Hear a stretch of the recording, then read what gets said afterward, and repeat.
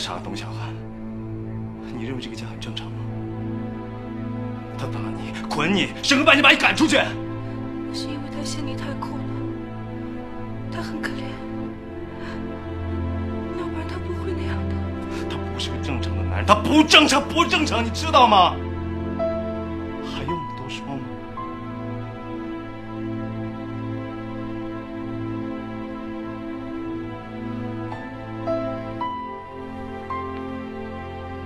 跟我回去，马上。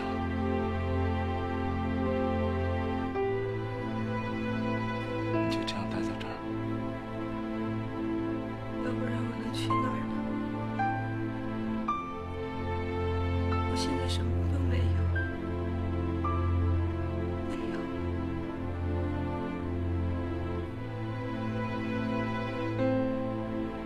那我呢？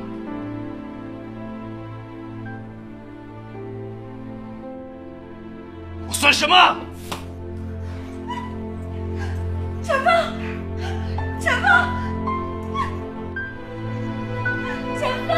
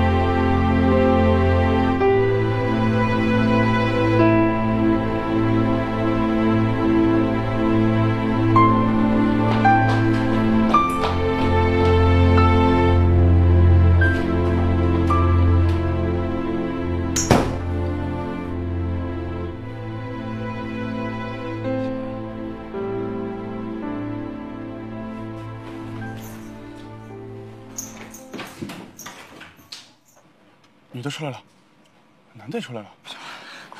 你听我讲，我不想听了，我还没说完。我什么都不想听了。他已经死了，我真的不想听了，我不想听了。放开已经死了，他这个人已经死了。他们这是干什么呀？不好，要出事！等等，看看再说。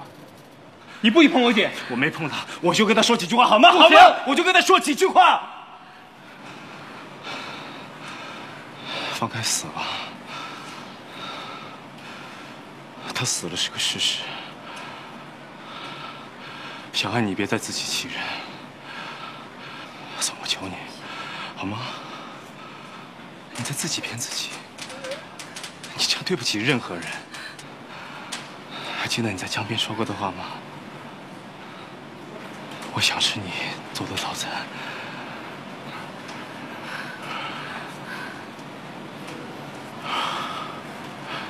我也想接你下班。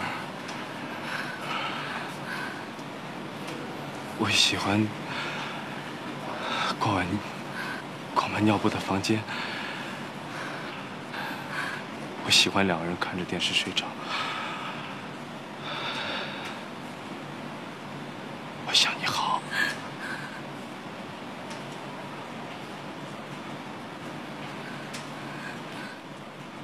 不管我们以后能不能在一起，算我求你，知道吗？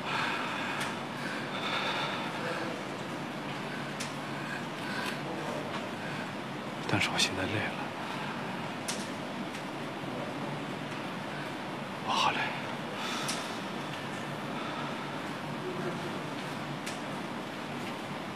我们结束了。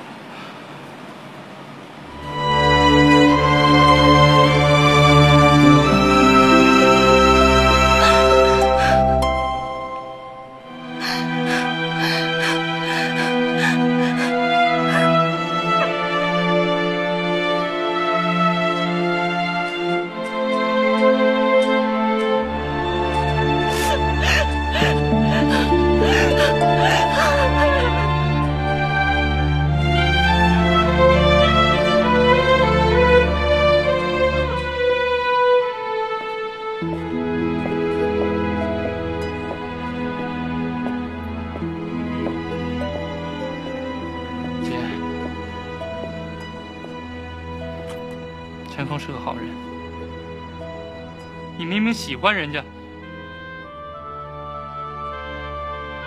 他说的对，你就是太老实，你就是总这样折磨自己，谁看了不心疼？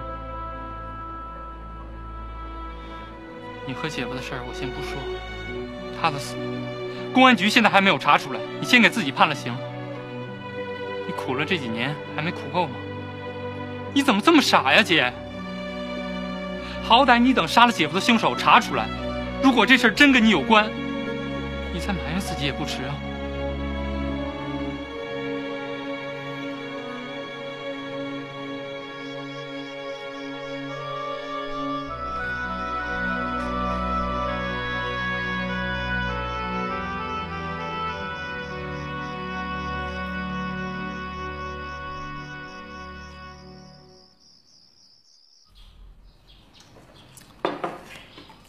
爸，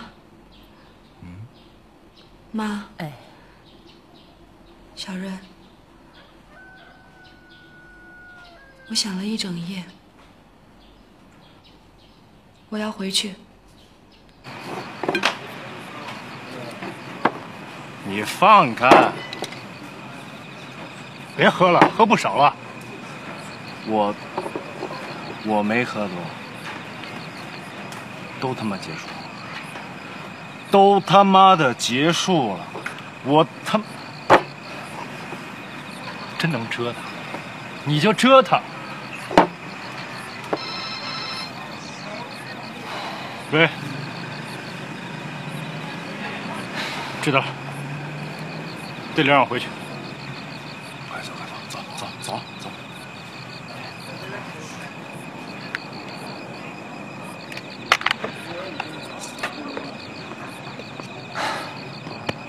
少喝点，早点回去啊。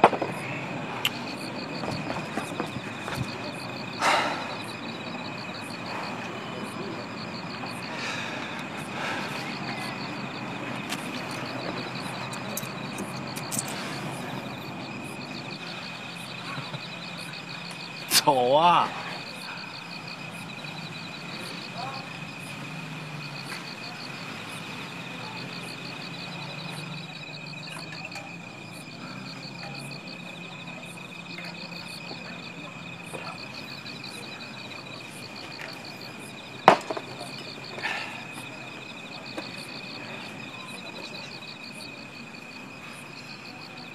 老板，酒。